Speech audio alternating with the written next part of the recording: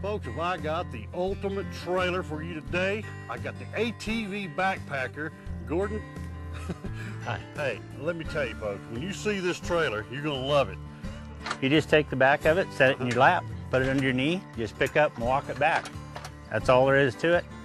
Set it out like that, put a tongue pin in it, and you're ready to go. All right, let's get the tongue pin, and I'm gonna show everybody how this, when it folds up, of course, the first thing I was concerned with was stability and strength and all that. But boy, the way you guys have designed this trailer, it's engineered. I mean, that's what it is. It's an engineered trailer.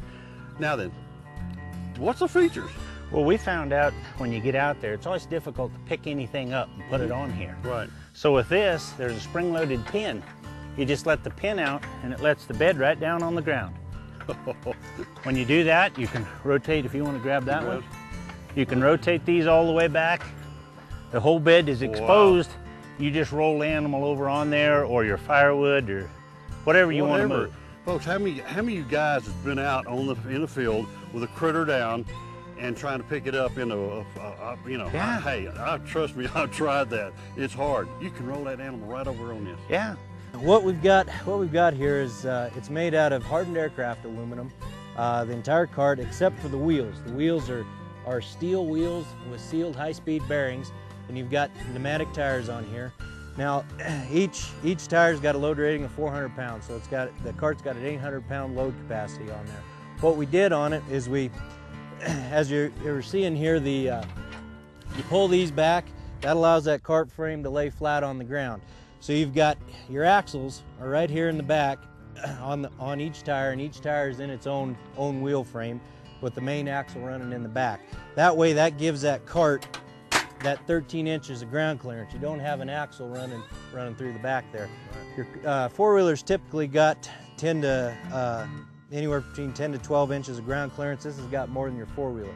And the wheels, it tracks directly in line with the back of the four-wheeler. So when you're going down those small ATV trails, you can just head right straight down there like a dart.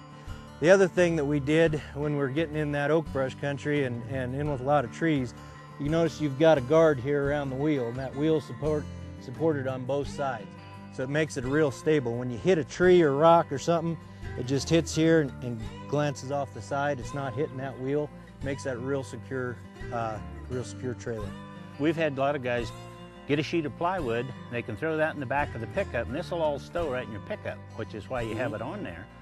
Well, you can take that sheet of plywood then, throw it on here, throw that baby calf on the back, and then if she ain't real happy with what you're doing, she isn't trying to get on the four-wheeler with you.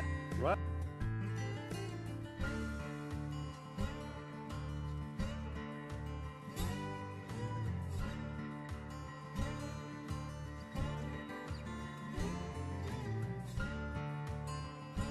But to hang it on a four-wheeler, you just lift these lever arms straight up like that, and walk here to the back.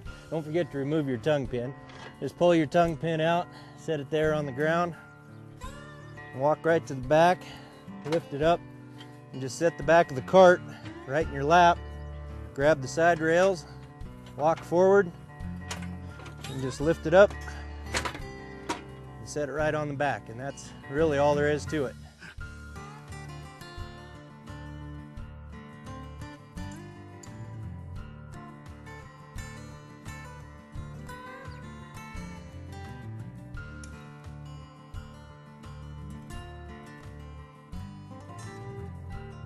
Folks, I'll tell you what, for the best trailer, I can see so many uses for this around the house, make my life easy. Hey, it's the ATV Backpacker. Thanks so much. You bet. Thank you, Milton.